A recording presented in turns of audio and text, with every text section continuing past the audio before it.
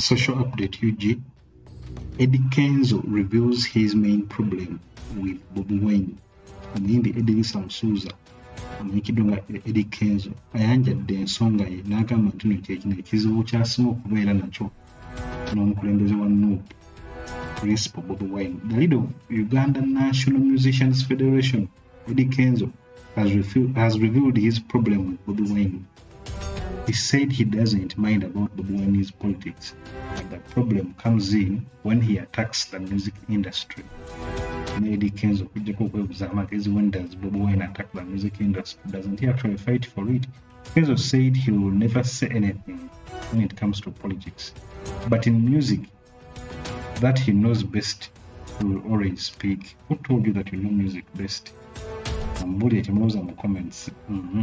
The two used to be friends, but their differences in politics led to their separation.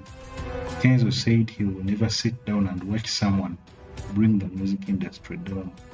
This is yet he has a voice to say something. He said he will always speak when it comes to the music industry. Apparently, that is his job, and that is what he knows best. I don't have any issues with Bobi Wine's politics, but when he comes to the music side, whatever he says, he needs to live by example. I can never say anything when he comments about politics, but when he says anything about music, I'm supposed to talk about it because it's my job. He said, who gave you the job? Eddy Kenzo, who gave you the job?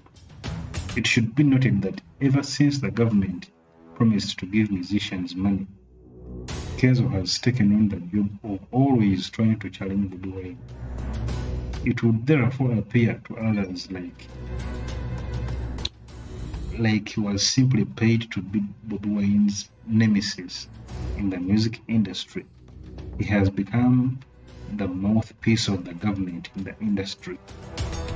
Just let you know some comments, and also don't forget to subscribe and hit that bell button. Peace.